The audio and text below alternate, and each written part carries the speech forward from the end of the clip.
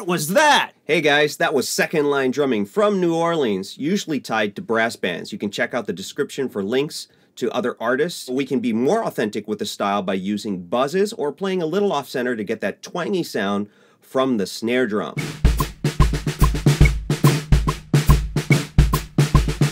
The hardest part of this groove is the right that happens in different places.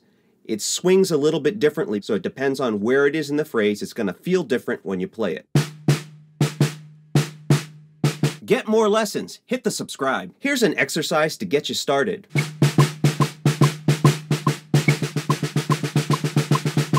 Try to apply it to other styles that you play.